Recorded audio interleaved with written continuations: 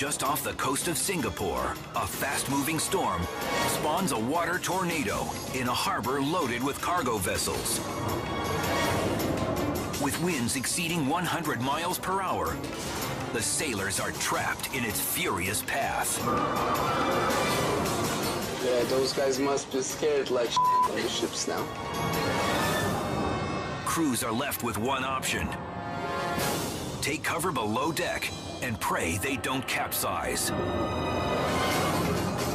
From across the waterfront, horrified islanders watch the spout grow to 170 feet in diameter. It's getting bigger and bigger, look. Suddenly, it heads straight for a vessel. It's going the ship. The colossal force pivots the 10,000-ton craft around its anchor. Mariners cower in the hull as the ship is spun like a toy.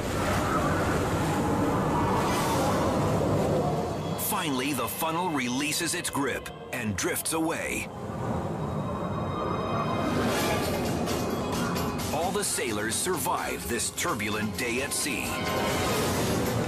But thousands are reminded just how helpless they are when caught in the path of a merciless storm.